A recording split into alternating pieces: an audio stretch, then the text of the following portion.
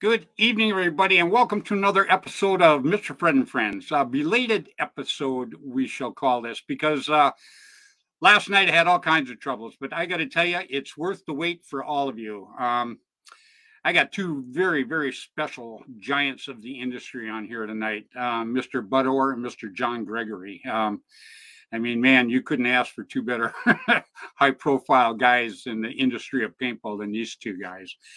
And it should be fun. It should be a pretty interesting show, too. And when I say interesting, I mean because of Bud and John.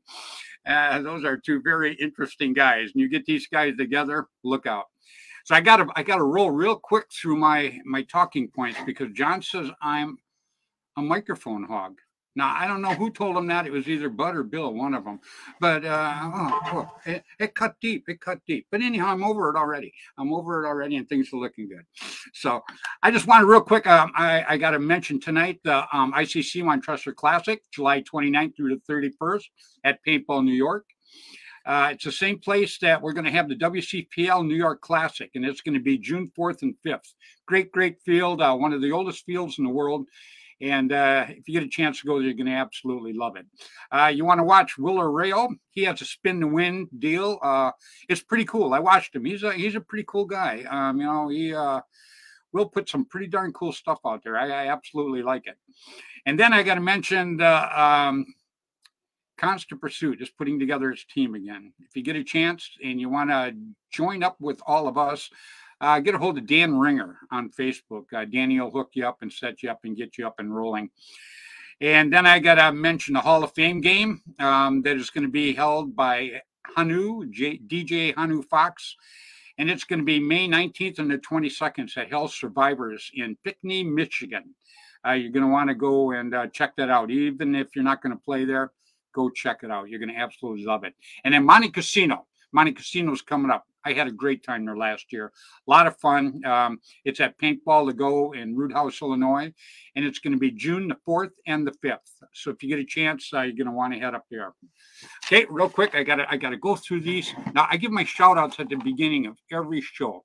This is one thing I won't miss because these guys all worked very hard back in the day to make paintball what it is today. And I know John's going to be all over me. The minute I come on, he's going to go, yeah, damn, Mike Hogg. I'm sorry, John. I'm sorry. But anyhow, real quick, I start with Mr. Tim Schloss. Tim Schloss had Tiger Stripe camouflage back in the day. And you know what? There might be something going on with Tim and Tiger Stripe, but I can't say nothing. No. I'll let it go. Anyhow, he has Gateway Paintball right now, and he's going to have the last of the WCPL tournaments this year. And it's going to be at Gateway Paintball in St. Louis. And, you're going to want to go check that out. That's in October. And, boy, I got to tell you, it's going to be absolutely great. And Karen Devon's watching. Hey, buddy, how you doing tonight? Kenny Stewart, General Paintball Museum, terrific guy. Ian Jaquas. Boy, you know what? I butcher your name, Ian, all the time, but I love you, pal, big time.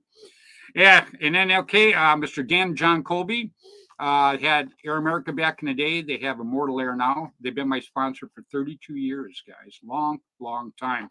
And Dan's got a field now called Panhandle Paintball up in, obviously, the Panhandle of Florida. So if you get a chance, you're going to want to get up there and give it a shot. And then I've got Mr. Bud Orr, Yeah, there's just not much you can say about Bud. Everybody doesn't already know. He's one of the highest profile figures, one of the nicest guys, and he's actually on the show tonight too. So I'm not going to blow a lot of smoke up his ear. But what I'm going to do is I'm going to bring him on here in a little bit. But terrific person. War Game Products. Everybody knows that. Mr. Tom K. I mention Tom every week. Tom is he was one of my sponsors, Airgun Designs. Mr. Rainey and Juby Boucher, terrific people at Paintball News back in the day. 2 times a month, you could go out to your field and grab a newspaper. Didn't cost you a penny. You knew what just happened, what was coming up, where all the fields were, yada, yada. It was just an absolutely terrific thing. Randy Camilla, editor for APG. Mr. Jerry Braun, editor for Paintball Sport Magazine and owner of Paintball Sport Field back there in New York, where the ICC is going to be and the WCPL this year. Great field. That's all I can say. And then I got to say hi to Mr. Ross Alexander, my very first marker sponsor. Line SI. Mr. Jim Lively. 2 tournaments back in the day you wanted to do. One was the Masters, and the other one was Jerry Brown's World Cup. Those were 2. They were like family homecomings. You go there, and everybody that you knew and everybody you liked was always at those things. It was just absolutely terrific. I loved it. And then Gino from Belkin. I mention Gino every week because people don't see a lot of stuff that Gino does. He does it behind the scenes, He just doesn't go out and say, hey, I did this for you. I did this for you. He just does it. And so I mention him every week. Pretty cool guy. And I got to mention the 2 little Gong guys, Mark Gong Jr. and Jaden Gong. Terrific, terrific kids. Part of the Hermans, a team that I absolutely love. Real quick, Mr. William Bailey. How you doing, Bill? Good. How's it going, Fred? You ready for this? I'm ready. Are you ready? Are you seatbelted in?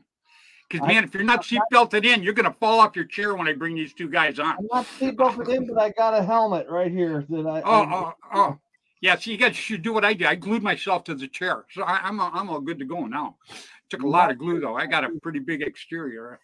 After that last 15 minutes, I'm ready. Yeah, last night, and I apologize to everybody at the beginning of the show. I felt bad about it, but that never happened before. That was pretty interesting. I mean, we had one time where somebody hacked us and we went French. Yeah. Remember that? Yeah. So that pretty much sucked too. So what do you? Yeah. What do you say we pull these guys up here real quick? Get them up there before we lose them. Before anything happens. So please, everybody, I want you to welcome. Let's start right off the bat with a very good friend of mine, a terrific person. The guy's done so much for paintball. I'd have to list it on toilet paper, and I'd have to use a couple rolls. That's how much stuff he's done for paintball. Please, everybody, welcome Mr. Bud Orr. Hey, what's going on? How you doing, Bud? I'm doing great. How about you guys? Doing great, man. We got one of your buddies coming on here with us tonight. Johnny boy. Yeah, you guys got some stories, I'm going to hit you guys up with. I'm going to hit you up with a story when he took you flying. Oh, sure. Yeah, and then I'm going to hit John up with the story when he landed in a tree. Now, if you're not a good pilot, you're not going to land in an 80-foot tall tree. That's pretty tough to do. So, kudos to John. So, everybody out there, please, it's my pleasure tonight to welcome. I don't think he's been on any other podcast. And I can tell you why, but I'm not going to. Hey, he was out picking a nose. Please, everybody, welcome the co-owner of JTUSA. Please, Mr. John Gregory. How you doing, John? I'm here. Don't push any buttons. Hey, everybody, it's been challenging to get all 4 of us together on this and not have something click off or click on. And my hat's off to John's daughter, Laura. Laura, if you're listening, babe, I got to tell you, you work miracles. You're looking at a bunch of old guys that try their butts off. And sometimes it works, and sometimes she don't work so good. So, John, I'm very, very glad that you could join us tonight. And, I was talking to Bud earlier, and, Bud was telling me about a ride that you gave him because John's an avid flyer, everybody. And he's got his own plane. And my guess is your own airspace. But there it is. Thanks, John. What a glare. Yeah. Oh my God. So, John, real quick, you got to tell everybody the stories because you sent me the picture of it. You said you were in an 80-foot tree, and when you said 80 foot, you weren't kidding. What exactly happened? Well, I was making a flight from my ranch to my house in central Idaho, going from the ranch to McCall, Idaho. And I was about 4 miles from the airport, and the engine just quit. I had fuel. I didn't run out of gas. And to this day, I still don't know exactly what happened. And so instinctively, you just kind of go back to what you were taught when you were coming up or were trained for. And fortunately, I've been associated with a company for a long, long time. It's called McCall Mountain Canyon Flying, and right now, my wife owns that particular country, and she probably saved my life, because when something like this happens, they teach you to always fly to the crash, and that's exactly what I did. So it was. It had the potential of being really ugly, but I'm one of the luckiest people in the whole world just to still be alive, actually. Well, you know, John, I seen a picture of the tree, and even after you landed in the tree, if you'd have fell out of the tree, that would have killed you too. Oh yeah, that was the I, scary part. When I hit the tree, I didn't breathe for 20 minutes. I was afraid to. But after a while, I kind of wiggled around a little bit and decided. And after the gas quit running all over me, that was another. I could just see myself being a flaming tiki torch. But I took the whatever precaution I could take there, and it never happened. But so how'd they anyway. get you out of there? What's that? How'd they get you out of there? Well, my next door neighbor, about 2 or 3 hours later, he knocked on the cockpit window and said, "Hey, John, it's Randy. I'm going to get you down." And he was the guy. His name was Randy Akers. He was he basically, that's his business, is climbing trees here. And he had come up the tree and arranged for a rope to be strung down, and so they rappelled me down from there. That was the scary part. So he climbed up there to get you out, because I seen a picture of that tree. I wish I could put that on screen, because it was amazing. Yeah, it was 80 feet high. It didn't look like that high when I hit the tree, but I didn't even know it was that high until they told me later. Well, the picture you sent me, it even looked taller than 80 feet. Hey, it looked like a big redwood. I was like, oh my God. Yeah, it was fun. You know, Bud was telling me a story about when he went flying with you one time. Bud, maybe you could tell the viewers a little bit about that. Well, John and I, when I go visit him on his ranch, we get up at 7 o'clock in the morning, because you got to quit flying at 2, because of the winds. So we went ahead and we took off. And John landed. He's got to tell you the story about the bear when he went fishing. That's another one. That's a good one too. But anyway, we landed where the bear was, and then we took back off and landed a few other places. And John said, "Oh, I'll take you to a special place." I said, "Oh, okay, that sounds great," because he's always doing that. So went on, and we're flying in this canyon, and John's heading for a canyon wall. And I'm sitting there saying, "John, do you think you might want to spin it around or pull it up or something?" "Oh, no, we're okay." I said, "You're flying in a damn wall, man. I don't want to die today." He said, "You're not going to die." So he swung it around, like he always does. He's the best pilot, ever. So he swung it around, and he leveled it out, and he's flying for another wall. I said, "John, Jesus Christ, man, I don't want to die today." He said, "Don't worry about it. Hannah told me how to do this." I said, "Well, you practice much?" He said, "No." So we're flying into this wall, and then he dropped the flap, and he flared it out, and he lands on the side of the cliff.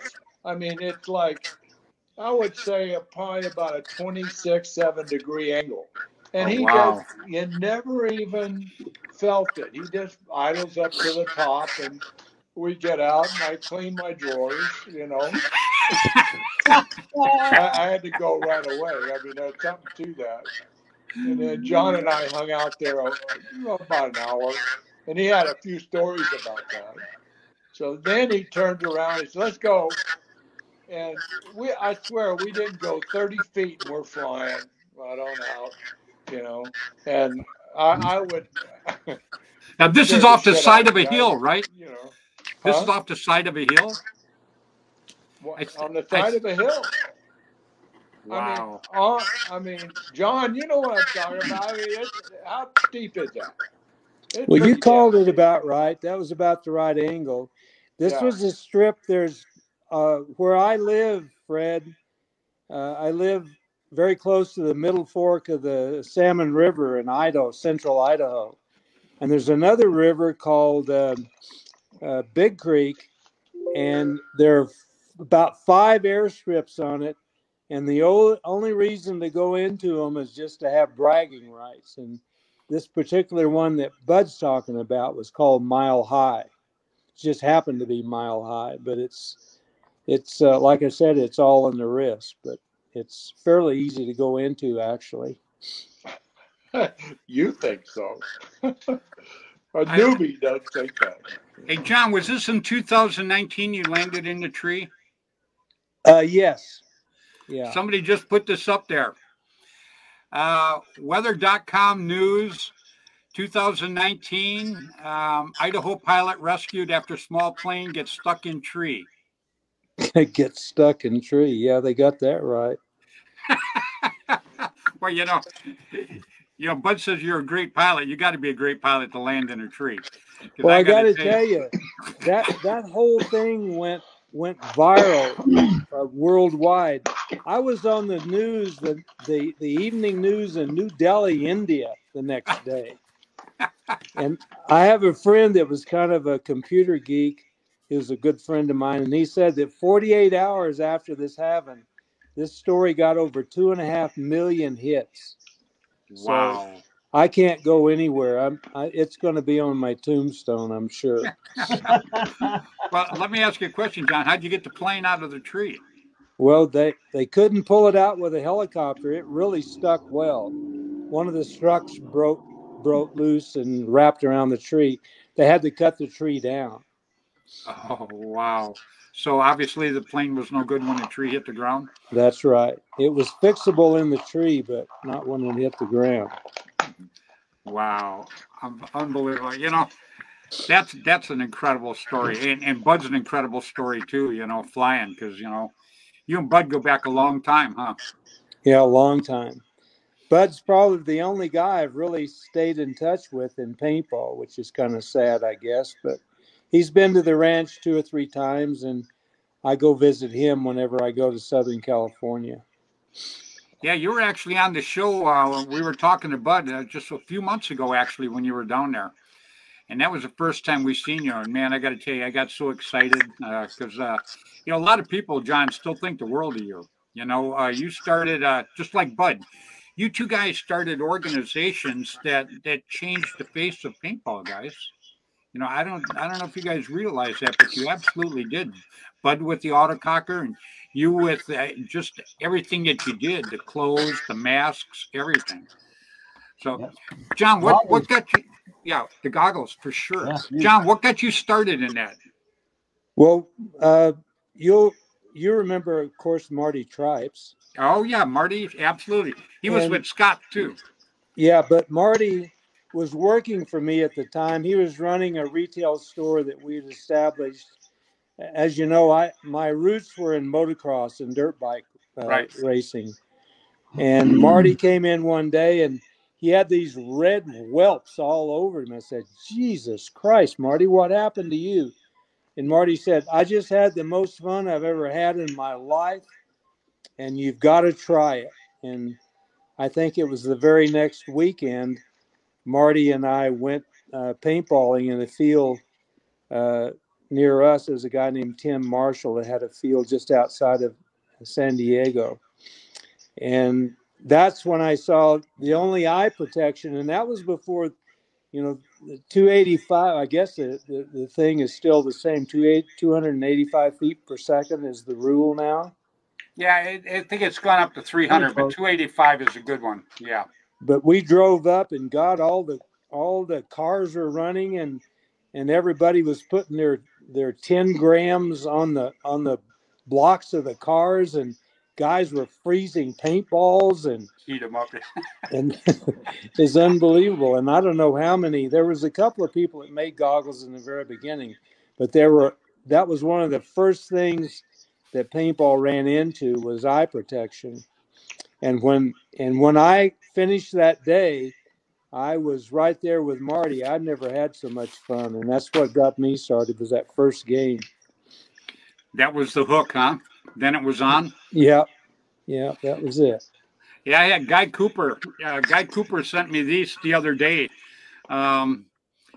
He sent me a couple things. He sent me this, and then sent me a patch from 2004 for Oklahoma D-Day. And then he sent me this shirt. And Bud says that he's got one, and Bill's got one. And we'll explain it in a minute, but let me hold the shirt up. Called Scooter Ball. And Guy Cooper sent me that. And Bill, you tell us a little bit. You said you got one of them?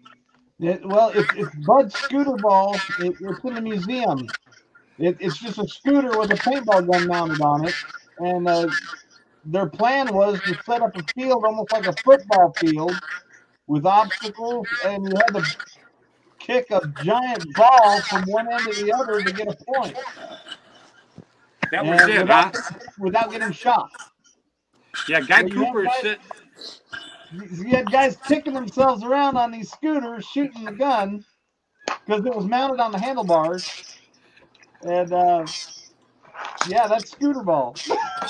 That's what it is, yeah, because yeah, I thought it would be motorized or something like that. I didn't know you had to kick it around. No, it was just a little, yeah, foot powered. So, Bud, you had one of those. Did you ever get to go out and use it? No, I never did. Never did. Yeah. I modified it. Oh, did you? Yeah, I put a motor on it. Imagine that, yeah. Yeah, that's front page news. So, yeah, John, you know, you guys sponsored me way back in the day. I love the JT goggles. I'll never forget the first pair I got. I was so excited with them. And then you guys sent me the shirts and everything. I took a picture on the Arc of Triumph in Paris looking at the Eiffel Tower, and I walked all over Paris with that JT shirt on. The name just, and everywhere that I went over there, you know, everybody goes, "Oh, JT, you sponsored by JT." And I go, yeah. It's a great organization. So I got to tell you, buddy, you had not only a good product, but you guys were terrific sponsors. And you treated me excellent back in the day. I absolutely loved it. We were well known in France before paintball, because I sponsored 2 or 3 or 4 of the French national champions that eventually were world champions, and even one of them that came here, his name was Jean-Michel Bayle. So the French were well acquainted with JT, at least the brand name. Yeah, that was motocross, right? Right. Yeah, because that's where you got started. Somebody typed in that the JT goggles back then actually had tear-offs on them. Yeah, we tried that. Well, the first goggle was actually a motocross goggle that we modified the tool to accommodate 100th inch. I guess it was to take a much thicker lens of Lexan. Right. And so it was an over-the-glass model that we adapted to paintball. Yeah, well, I know they were great. I liked the facial part. So when you started with the paintball thing, obviously you had the goggle. Did you come up with the face mask part, you know, the part that covered the cheeks and the chin and everything like that? Well, in the very beginning, it was all a motocross thing. We had a mask that we made for dirt bike riding. And then later on, we came out with a goggle that we made just for paintball. And then, of course, there was followed that was a crossfire mask. And then we came out with ear protection and a better face mask portion for the existing goggle. Yeah, it was absolutely terrific. And Bud, you wore the JT back in the day too, didn't you? Oh, yeah, I used all JT stuff. You know, I guess Jones goggles came in right after John did, and Marty put a stop to that pretty quick. So, yeah, he come over and got me, and he said, "How fast can you make a gun shoot?" I said, "Pretty damn fast." So he says, okay, I need you to crank it up and test the goggle. I said, are you kidding me? He said, no. So I cranked it up and I shot right through it. I said, whose is this? He said, it's Jones. Now, use your other gun and shoot the JT. I said, I did. It bounced off and it was cranking up. Probably the other gun was probably about 375, 400. Wow. And John's goggles just, that was point blank too. That was muzzle velocity. So, Yeah. You know, Fred, our original test was to shoot that goggle with a 12-gauge shotgun. Well, you missed. Really? Who was wearing it? Wasn't me. Marty. I know. You tried to get Marty to do that. I know that. Oh my goodness. Yeah, you know what I liked about the JT is, I liked and then you guys came out with the visor, and the visor was a big thing. The visor just blew me away. Everybody had to have the visor because it took a lot of the glare off when you were out there playing with the sun shining down. So, John, you were ahead of the curve on a lot of stuff back then when you were started going. And don't forget the fan we had on it too. Yeah. Oh yeah. Yeah, we had the fans. Everybody had those. It was pretty cool. But the problem was you'd be sitting there, you'd be hiding in the bushes, and you hear. And you thought everybody else could hear you, but they couldn't. Well, what you did is you shot where you thought there was mosquitoes. But you know what? It kept the fog off the lens. So, the little bit of humming was worth every bit of it because there was nothing worse than going out and playing and getting real hot and fogging up, and that just sucked. What do you got there, Bill? I just know old pair of JPs. That look familiar, John? Yeah. Bill, does it have zip ties holding the lens in? No, I've got some of those, though. The old whippersnappers, we used to leave the zip ties up so they look like antennas. Yeah. Exactly, right there. Yep. Yeah. Yeah. I think Ron Kilborn out here used to do that all the time. He had that bug look. Yeah, Ron. Everybody knows Ron Kilborn. Oh yeah. Oh yeah. Absolutely. John, did you still have? Were you in on this modification to the hopper? What is it, Bill? I can't see it. It's a speed collar. Yeah. Yeah. We had some trick fillers. I can't really see. Is that ours? Is it an original package? Yeah, that's the original packaging. Put that pup on eBay. You can get a bunch of money for it. No. I don't sell anything. I'm a museum. Yeah, he's got a. Did I ever tell you how I met? Did I ever tell you how I met John? No, but that'll be a good story. This is like the late 80s or early 90s. I can't. But we was at a big tournament, and I think it was in Florida. And I did it, and John always did it too. We'd always go there early in the morning. We'd pick up trash and, make things look nice around all of our gear, And so I'm sitting there doing that, and nobody ever done it before, And I say this old fart over there, and he's sitting there, picking up trash and shit, and so I went over and talked to him and said, hey, I thought he worked there, How you doing? Yeah, so we talked for a little bit, and John, I said, hey, where you work at? He said, right here, JT. He said, I own it. I said, are you shitting me? You own this? John is, he's so plain. He's the neatest guy in the world. He blends in with everybody and everything, Well, Bud, wait a minute. I got to jump in here a minute. I wasn't the only one that ran that company. But, Rita was... half of the history and half of the memories and half of everything. So we were in it together. She stuck with me the whole way. Part of it. Rita was a big part of it. I actually got that on the crawl going across the television right there. he, along with his partner Rita, built a terrific company. So Yeah. I don't know if you can see the crawl on your phone, John, but I've got that runs right across the bottom, and it Oh, mentions wow. Rita. That's, the print's too little for me. Yeah, get binoculars. You Yeah, can see it. in fact, Rita is the one that named the company. Oh, really? Yeah. Okay, so what does JT actually stand for? J is for John. No, Nope. we had just started out. Our first product was socks, and anyway, we had to get a business license. So Rita and I went down together, and we stood in line for about an hour, and finally we get up to the front, and this big old fat gal says, she says, well, what's the name of your company? And we said, well, all we want now is a business license. And she said, sweetie, you either give me the name of the company or go to the end of the line.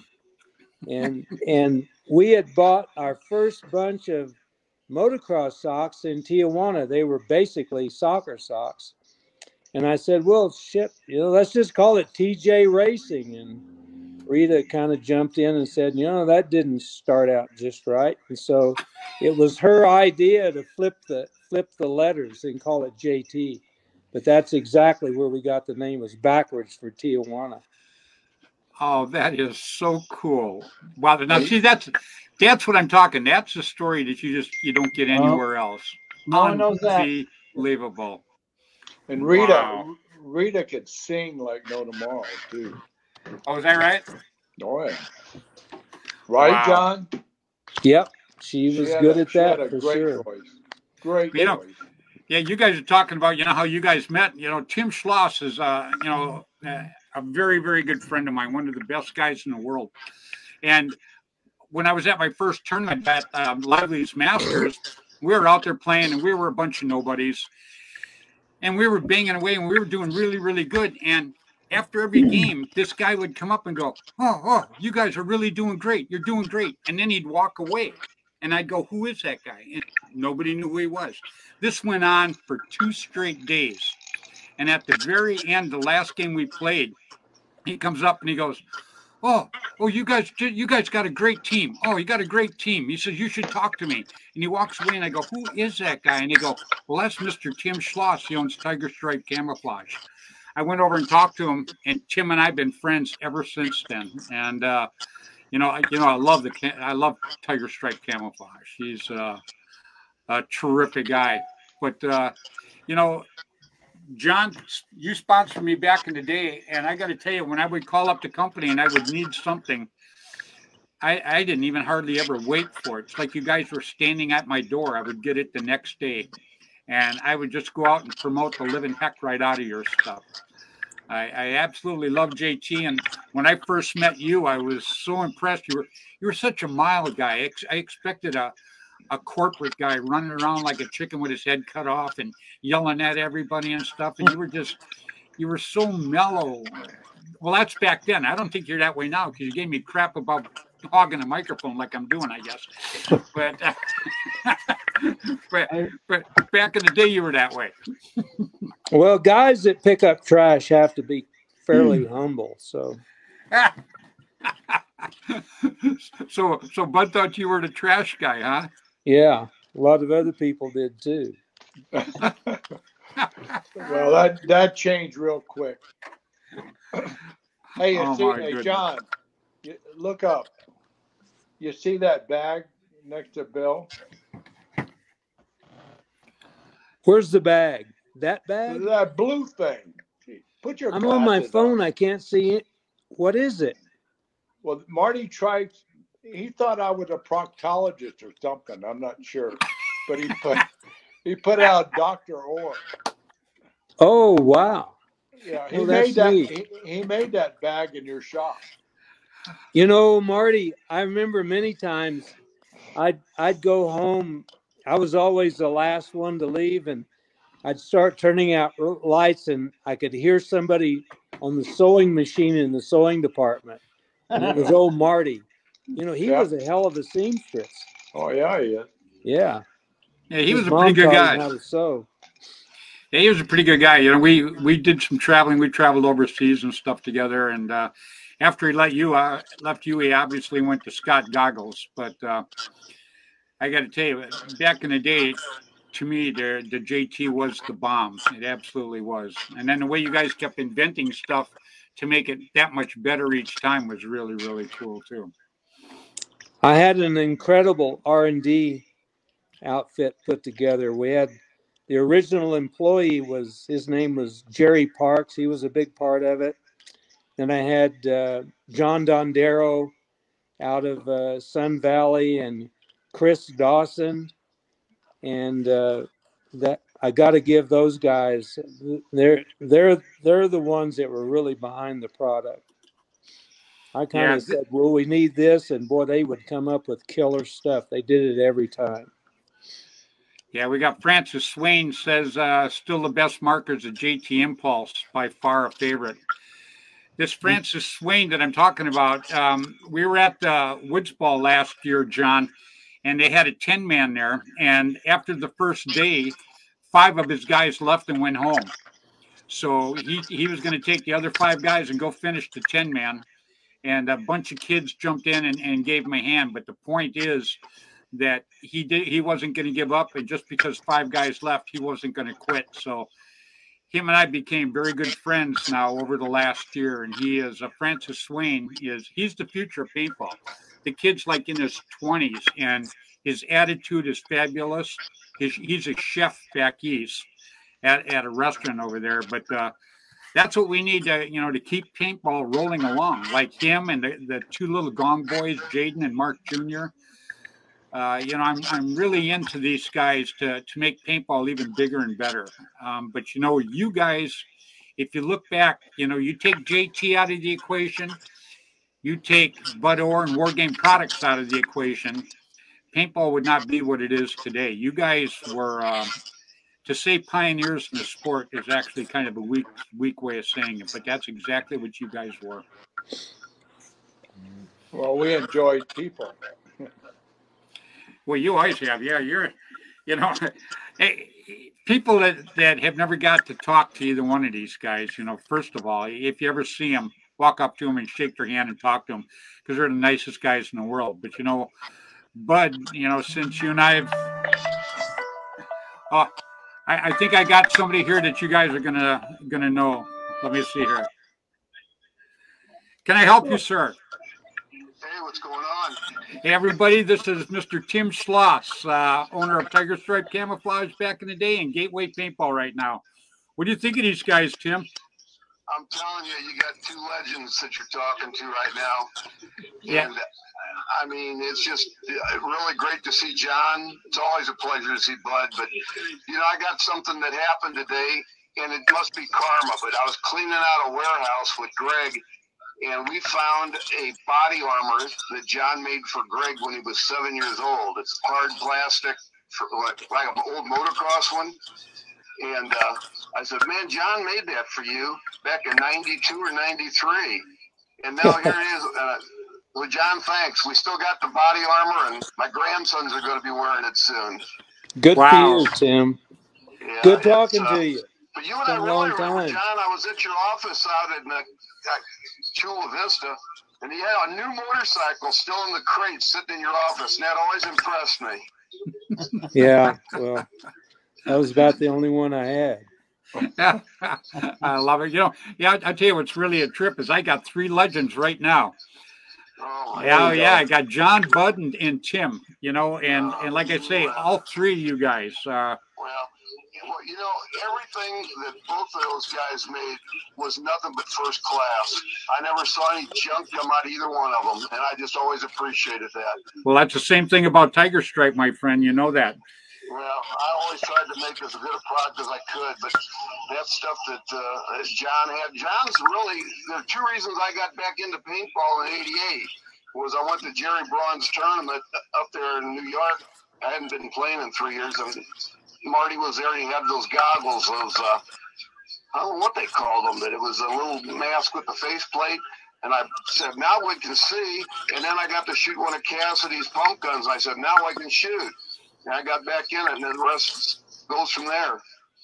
Yeah, I had to tell him the story about how you and I met at the Masters that time. Oh, Yeah, and then I was tiger striped after that all the way. Yeah, you should have won that tournament. You were doing really good.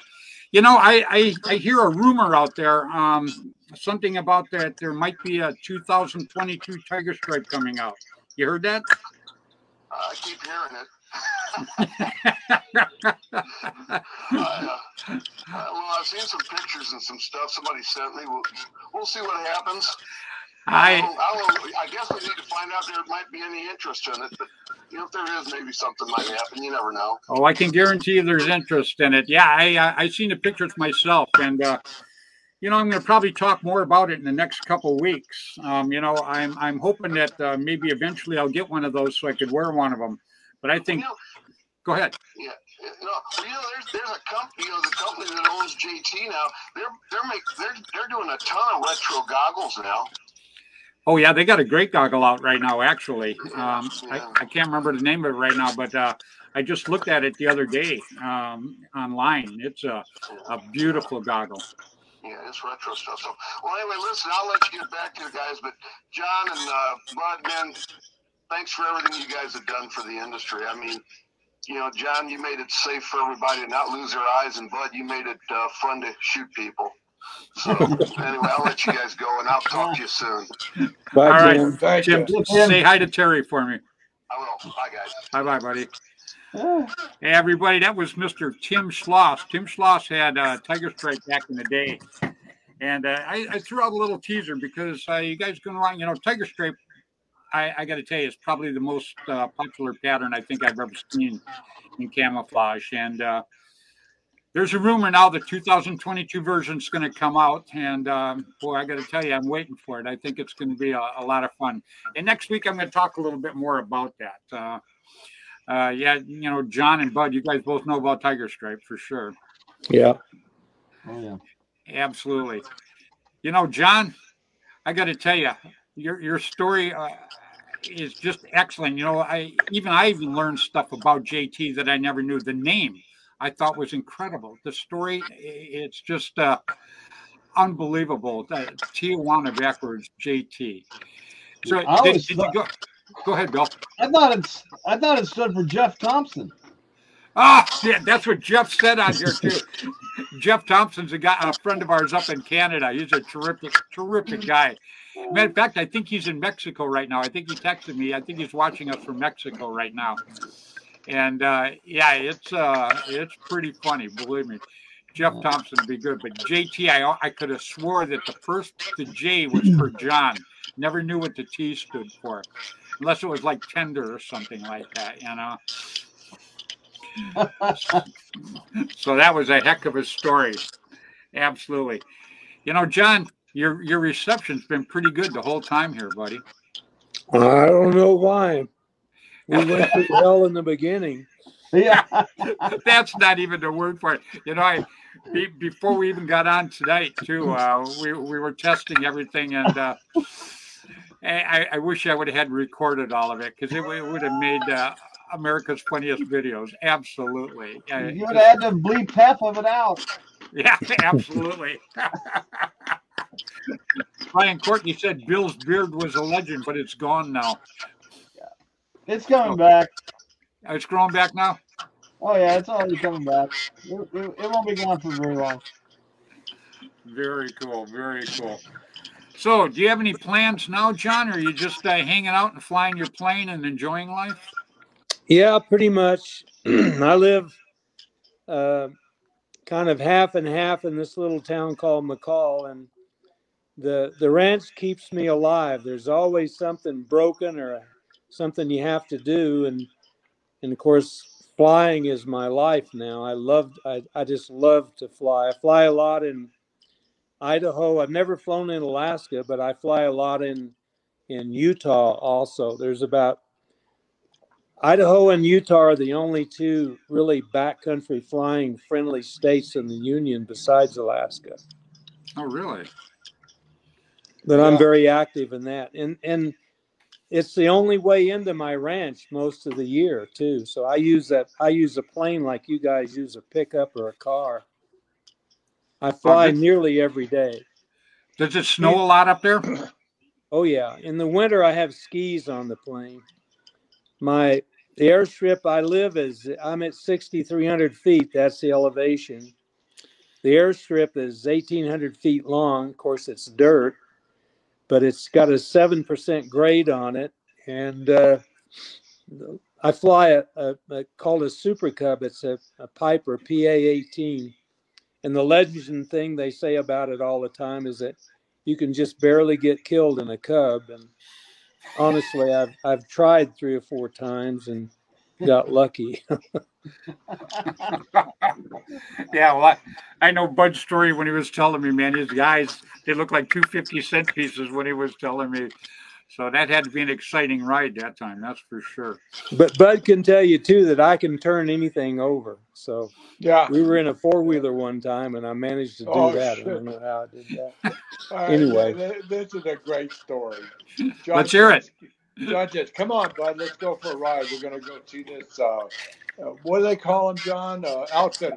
Yeah. You know, and so we went down to see him, you know, and nice guy, you know, had a hunting party. And so we're backing out of that. And the next thing, I'm laying in the dirt, and John's sitting on top of me, about ready to kiss me. You know, I said, John, this is a hell of a way to meet, man. And we got out and flipped it back over, and we went on. What were you driving? What was it? It was a Polaris. No. No. It was a Honda. I'm sorry, Yamaha Rhino. Yeah. Oh. Rhino.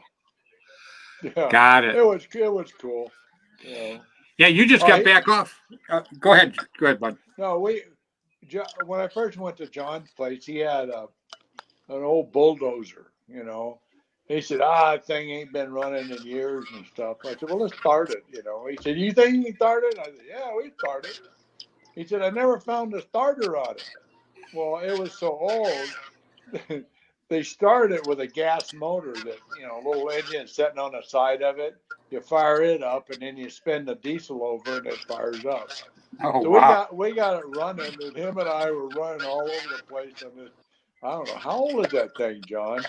I don't know, but it's never been started since the day you did. I've left it. I've been afraid to drive it because if that friggin' thing quits in one of the roads, I'm screwed. So yeah. I'd never be able to move it. Well, we shoved over some trees and stumps and stuff with it. It was cool.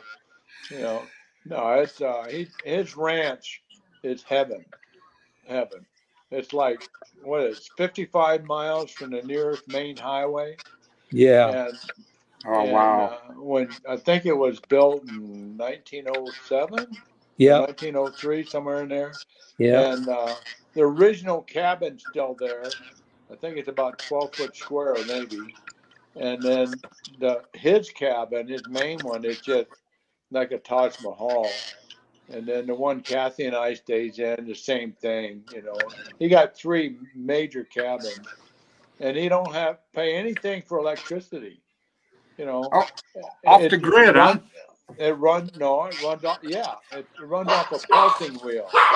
There's a river that runs behind him, and it's got I think 120-foot fall for the water off of a lake, little lake he built, and it runs a pelting wheel. So he has a generator year round. The only thing he got to do is he's got to grease it once in a while. But, right. No, this place is. Last time we were up there, it's like 100 head of elk were eating. You know, like not even 50, 100 yards from us. You know, and in the morning, you know, you can see where they've been eating around. Well, if you get up early enough, they're eating around in cars and stuff. So, how absolutely cool, Fred! Wow. I'm completely off of the grid, but I have every amenity you have except a hardline phone. We heat the cabins with electricity. Wow! So you must have a big generator hooked to that then. No, it only puts out about 7 kW. There's not a lot there, but that's more than quite adequate. A bit. Yeah, 7 kW is quite a bit, actually. Hell of a battery bank. No batteries. No batteries. Really? Holy crap! Yeah. No batteries. So as long as the water runs, we're good. Yeah. Wow, that is outstanding. Did you put that in, or was that in there already, John?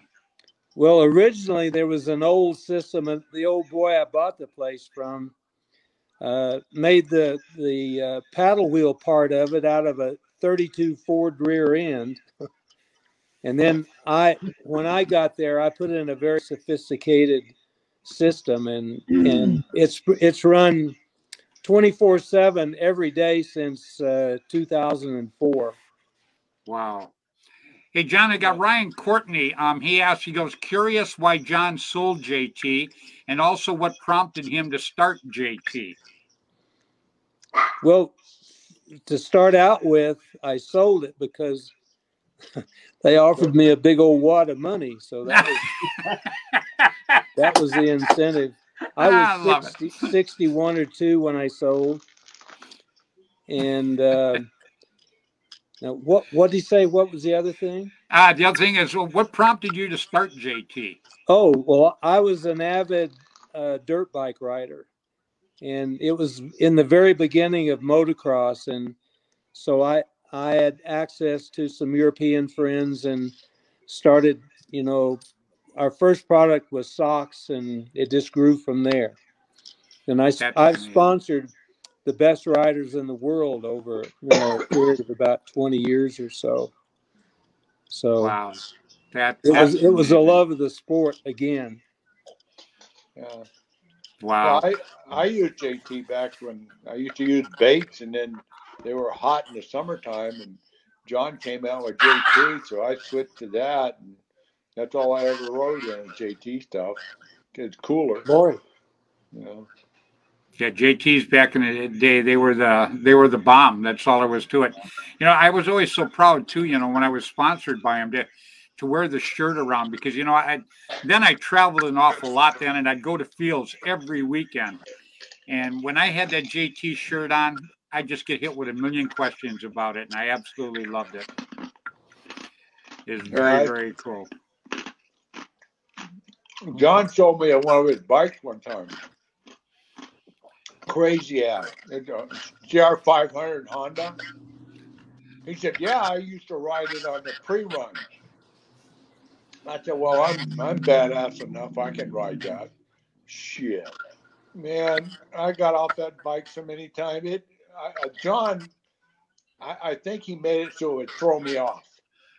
I plowed up more fields.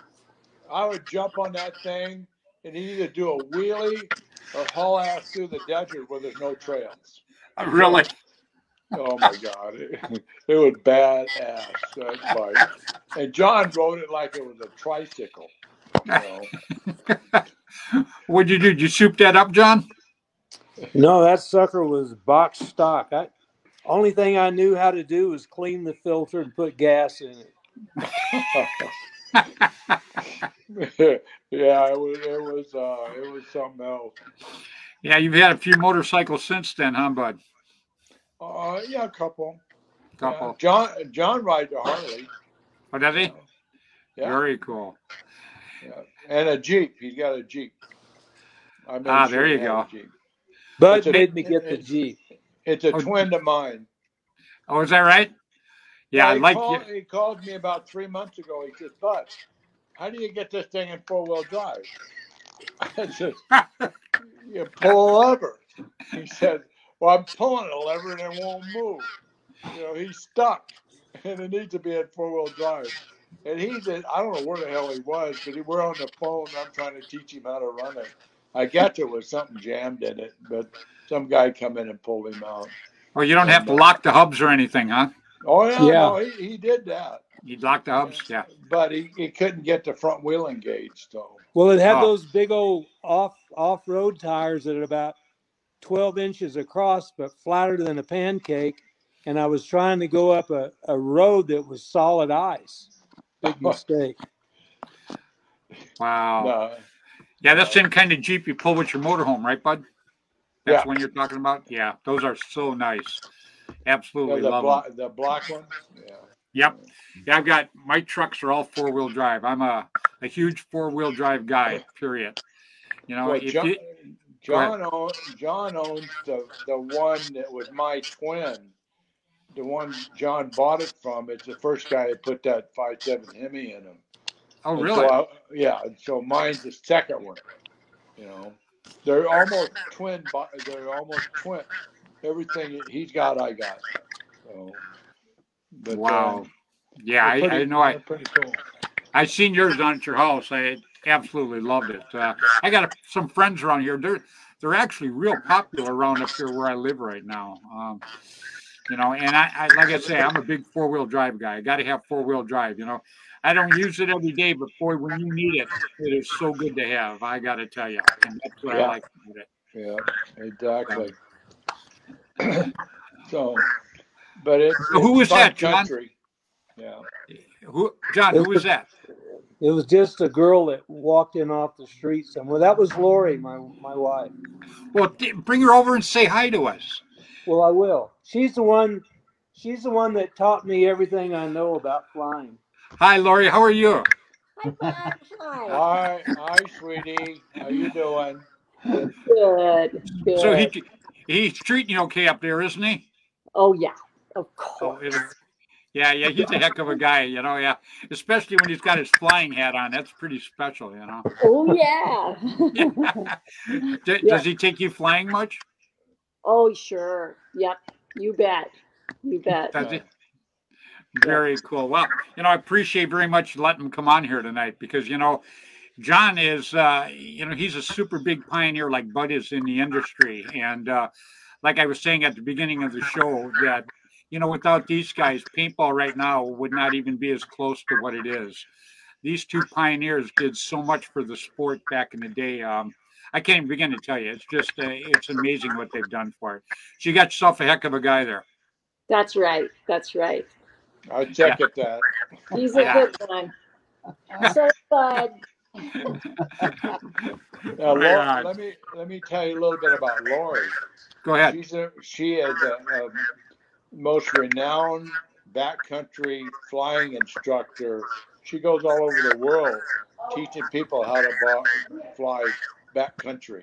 That's what she John can come up with some stories and blow you away.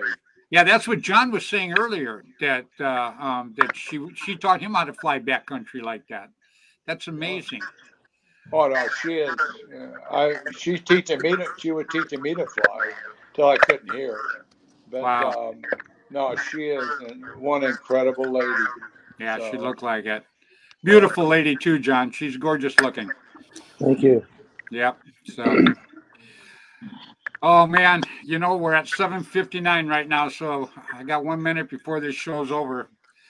So John, I'm going to start with you. I can't even begin to tell you how much I appreciate you coming on tonight. And I know that tomorrow everybody and their brother is going to watch the show tomorrow because the problem with the time frame here is back east it's late when it starts and overseas it's like 3 a.m. So a lot of people are going to get to hear the stories. I got to tell you the story about naming JT and you standing in line for the license and stuff. That is an incredible story. I know it's nothing to you, but to the rest of us, it is absolutely cool as hell. So I'm going to let you say goodbye to everybody. You see your daughter again. Give her a hug for getting you on here, man. Yeah, I have to. And you've got an open invitation to come on my show absolutely anytime you want. So I'm going to let you say goodbye to everybody.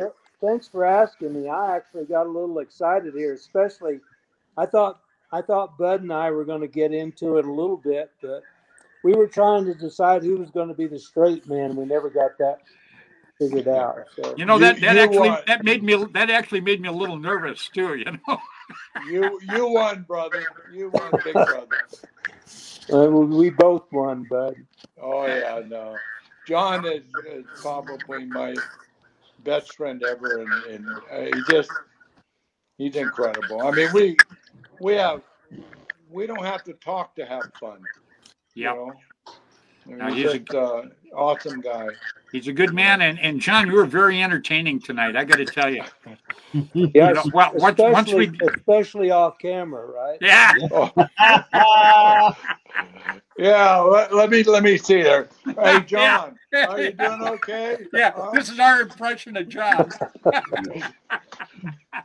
All right.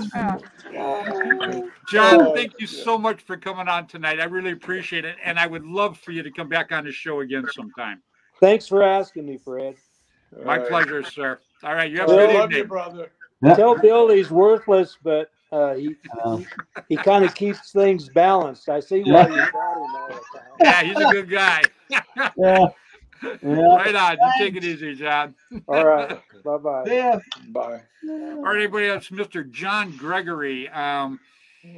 JT fame. You know, JT is still around. JT is something that'll probably live on forever.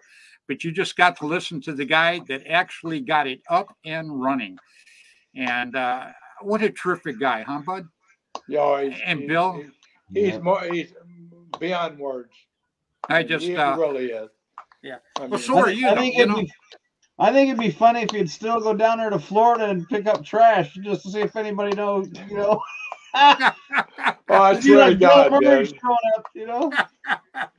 I was kind of embarrassed, but you know, but I mean, the guy is so plain. You wouldn't know he had two nickels to rub together. Well, you know, that's what I said when I first met him, you know, and I knew he had JT. I knew who he was, but he was just so smooth and you know, he was nothing like I expected to be. I expected to meet one of these corporate jerks yelling and screaming and all of this, man. And he was about as smooth as glass. Just one of the nicest guys ever. Rita done a lot of the enforcement. You know, Rita was amazing lady, man. I mean, she's kind of like Kathy, huh? Still is. I'm gonna say she still is. Yeah. You know, and love her to death. But she is. I mean, her voice is. You know, I mean, it's incredible. I mean, she ought to be on TV singing. I mean, well, you know that's like Kathy. She keeps you in line pretty darn good. Oh yeah. Her and Rita got along good. Did they? I mean, no. And his daughter, I mean, she's super neat too. You know, so I mean, it's just a great family. You know, very cool. Yeah. And, well, Bud, you know, as always, I can't tell you how much I appreciate you coming on. You know, I love you like a brother. You know that, and for you to come on, everybody just loves you. They do, you know. And then now to get John on, you know, I'm sure that a gazillion people are going to wonder where John is now. Everybody's going to be so happy that he's back here and he's up here and talking with us because, you know, the guys that put all of this really, really formed the way a lot of things are happening today, you know, and you and John are such a huge part of that. It's not even funny. So John really doesn't recognize that. I mean, you know, we talk a lot about it. Oh yeah, it's all about you. You're the same damn way. John. You're the same way. I go, Bud, you're a superstar. You're like, oh no, I'm not. I go, get out of here, Bud. You know, you guys, you guys are just too modest. You are great. So I'm just me. You know. Yeah, well, you know, you and John, you know, you guys don't want to toot your horn, so I'll have to toot it for you. But you know, I'm not the only one. Believe me, there's a lot of tutors out there that love you two guys. So I'm gonna say goodbye to everybody, Bud. All right, goodbye, everybody. Love you all, and hope you had a good time tonight. And Bill, keep smiling. And I will. Both of you. Yeah, I mean, you're my mentors. So. I love you, Bud. I love you. Take care. All right, buddy. Bye-bye. Take care. All right, everybody. That was Mr. Bud Orr. God, Bill, what a show, Bud and John Gregory. Yep, Get out of Dodge. Get out of Dodge. I would have never figured out, you know, Tijuana backwards. Never to JT. That blew me away when he said that. I could have swore it was John and the T was for something else. Yeah. Yep. Unbelievable, you know. And then to have Bud on, you know, Bud is always such a special treat. You know, I can never find words. I just, you know, I can't say enough about the guy. That's how much I like him. He's just what's funny special. is you know, he flew with John, you know, in an airplane and made him crap his pants. But then there's people that are afraid to ride with Bud and Razors because they don't want to crap their pants. So I'm starting to see well, there's a coalition between these two guys, yeah, you know, John scares the hell out of Bud when they're flying, and Bud scares the hell out of John when they're driving the Razors, you know. Yeah, yeah, it's just you know, that's why those two get along so good. But what a couple of special guys, am I right? Yeah, it's awesome. I mean, having those two on together is I haven't even been sitting in a chair the whole time. I've been floating. That's how special it's been to me.